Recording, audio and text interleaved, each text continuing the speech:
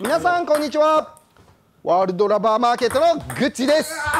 今日はですね、私が超得意にしているレシーブドライブのコツをやります。で、今日はですね、レシーブドライブが超かかる方法、そして試合中相手のサーブが分からなくてもレシーブドライブが入ってしまう方法、そして一つ一つの細かい回転サーブごとの対応のやり方をスーパースロー映像をなんと今回時折混ぜながらやっています。試合のことを試合で勝つことを最優先にしたそのレシーブドライブだけじゃなくて、そういう台上短く来ちゃった時の対処法もちゃんとできるように、今回やらさせてもらいました。全ての回転サーブに対してレシーブドライブできるというやり方を、そしてレシーブドライブが超かかるので点数も取りやすい、安定度もめっちゃ高い、相手も超嫌がるっていうものをやります。今回の動画はですね、皆さんの要望をもとに制作させてもらいました。ありがとうございます。また今回も高評価、そしてコメントで要望などをしていただけるとですね、本当に嬉しいです。相手のサーブがですね、台から出てかけれる時と出ない時っていうのがあるんですけど、この相手のサーブがちゃんとこう台から出るのを見極めるいい感覚法がありまして、私の経験上ではですね、相手のサーブ出してきた時に自分のコートでバウンドする時にこの真ん中のライン、ちょうど真ん中の一直線のラインよりも長くバウンドが来たら大体長く来ます。ドライブすることができます。で、この真ん中のラインより手前の方でサーブがバウンドしてきたらだいたい短くなるので、ストップやつっつきにで返した方がやりやすくなります。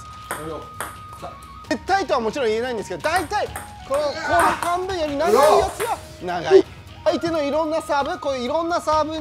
に対して自分のこっち側でバウンドすれば相手のサーブが出てくるので、レシーブドライブで攻めることができます。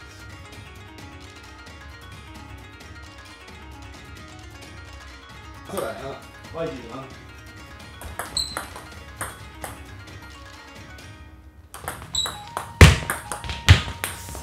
股関節とこの右膝を落とす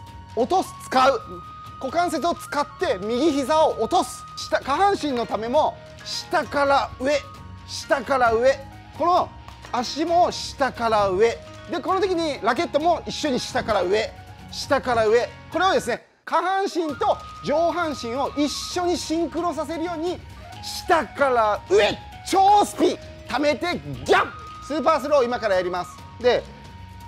まずはサーブが長くなったと思ったら姿勢を低くしながら足をそのままで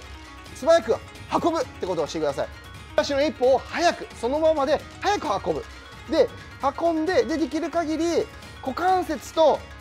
右膝を落としましょう、下の方に。で、落としてで超引きつけてます。で、これ落とすと超引きつけることで超懐を作れるので、超回転が生まれるということですね。いろんなサーブを潰せる。で、打球点は頂点か頂点よりも後ろの位置がベストですね。そこまで引きつけてください。ためるって感じですね。で、この時にラケットの意識なんですけど、下から上、ラケットをですね、下から超溜めている時に引きつけて溜めてで、当たる瞬間はラケットを下から上っていう感じで超ループ意識でこすってかける意識ではこすってドライブをするって感じですね。スピード0、スピン10の意識で、この時に下半身のためですねと上半身のためですよね。これを下から上にタイミングを合わせてシンクロを意識してやると簡単に持ち上がって、で相手のサーブを潰しながら超回転のかかったドライブで相手を潰すことができます。悪い例をやります。で、悪い例は見てください。もう足が入ってないですよね。股関節と右膝が入ってないので、もう状態が高いです。もう下に落としてないので、体が下に落ちてないです。上に高い位置からやっちゃうと、で腕だけで振ろうとする。そうするとボールに対して上から突っ込んじゃって、でしかも早いタイミング、早めの打球点で掴んじゃうので、これだと試合中安定度がとても低いです。レシーブドライブで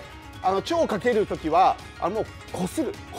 表面でこするような感じでやるといいですね。ぶつけるじゃなくてこするような感じでやるのが超かかります。イメージ的には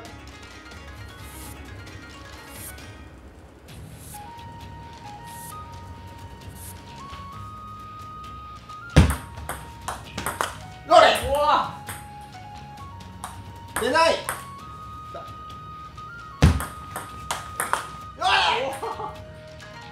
次はですね、いろんな回転別でレシーブドライブができるやり方をスーパースローでやっていくんですけど、まずは切れた下回転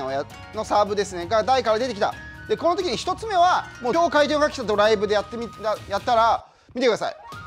相手の回転を完全に潰して上書きしてレシーブドライブで、返しました。切れた下回転に対して今みたいに下から上に持ち上げるっていうのが非常に入りやすいです。でネットミスする方はもっと下から上に上げてください。もっと溜めてもっと膝を落とし右膝を落としてもっと下から上ってやる感じでやるともっと持ち上がるようになります。今度は横回転サーブ、そして逆横回転サーブやそして上回転系のサーブはですね2つの返し方がありまして、で1つ目は先ほどと一緒で超ドライブをかける状態ですね。レシーブ時にドライブを超かけるとどうなるのか見てください。さっきと意識は変わらず下から上に超かける。普通に低く入ってますよね。横回転とか逆横とか上とか混ざっててもいろいろ混ぜられてもとりあえず超回転をかける意識で相手の回転を上書きしてしまえばもう気にせずに返せてしまうっていうことなんですね。なので試合中めちゃくちゃ助かりますね。上とか横とか逆横とか横上横下とか微妙にやっぱ試合中わからないのでこうやって超かけとけばある程度入ってしまうっていう私のグッチ流の助かってるやり方です。そして2つ目ですね、今のがちょっとできなく超かけるのができない方は超かけるというよりかはちょっと気持ちかぶせながらレシーブドライブする感じですね。ちょっと前方向に飛んでいくような感じにはなりますけど、はい、これも入りやすいレシーブドライブになります。なのでこの2つの返し方がメインになりますね。横系とか逆横系とか横回転系の時は上からスイングを持っていく感じですね。でやるかもう両方統一して超スピンで上書き、今回の超かけるドライブで全部超ドライブをかけて別に下でも上でも横でも関係なく全部この1つの意識だけで、返しちゃうっていう方法どっちかですね。どれ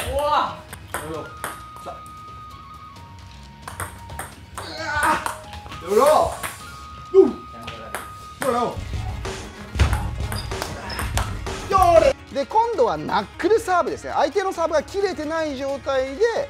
台から出てきてレシーブドライブするチャンスが出てきた。でこの時は1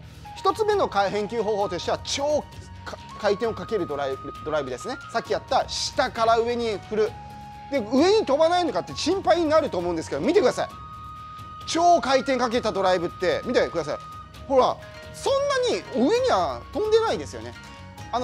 超回転をかけることで上書きできるのでやるとナックルサーブも気にせずにギャッと持っていくことができます。でしかも浮かないんですよ意外と。これ中途半端にかけるのが弱いと上に浮きます。だけどここまで超かければナックルも持ってきます。かそれちょっとうまくできない方はちょっとナックルって分かった時とかは下からじゃなくてちょっと後ろに振って後ろにスイングをちょっと取ってレシーブドライブしてください。そうすると超かけなくても入りやすいです。この2つですね。ナックルサーブに対してレシーブドライブするには、基本的にはどちらも全体的に大きく振らないということが大事になります。分からなくても入っちゃうっていう、私は試合中これで相手のサーブが分からなくても超かけてレシーブドライブできる方法になります。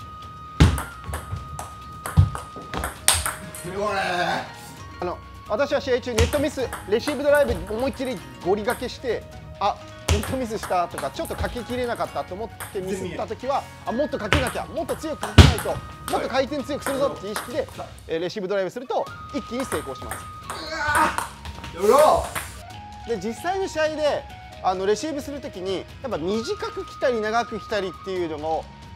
うまくやる方法があります。で実際の試合の時はですねや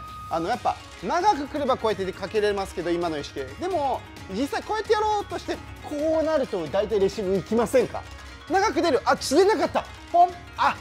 レシーブつつき浮いて打たれる、もしくはつつき浮いてレシーブミス、短いのも長いのもって感じになるんですけど、この時に意識としては基本的には短いサーブが来る前提の入り方がベースです。つっつきの入り方をベースに相手のサーブ来る、でこのつっつきの入り方をベースにしといて、でこうやってやっといて、で台からこうバウンドがこう長くなるんですよね。つっつきをベースにしといて長くなるって考えた瞬間に後ろにそのまま引いて懐を作って溜めてギューってドライブ攻撃できます。こっちからこっちは対応できます。短いの来たら短いのでストップつっつきそのままでこうやって入っといて、長く来たと思ったら引きつこういう感じでラケットで入っといて、サーブ来た展開つつきで入っといて、で長いなと思ったら引いてニャッってかける。だからこれのがこうギュッと、だからどこ来てもニャッと、でこのまま短かったらストップタタタタタ、いいですね。長く来たレシーブドライブ、長く来たレシーブドライブ、短く来たつつき、短く来たつつき、長く来たレシーブドライブ。そうだね、いろいろパターンが。そうだね。YG だ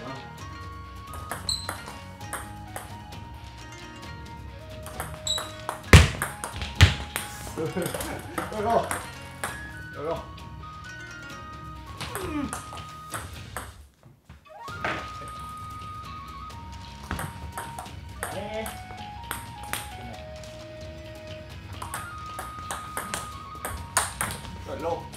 はい、ということでですね、こういうふうな感じで私がですねグッチ流ではあるんですけど、レシーブドライブが超かかる方法、そして試合中回転が分からなくてもレシーブドライブが入っちゃう方法、そして回転ごとの細かい回転ごとの対応のやり方っ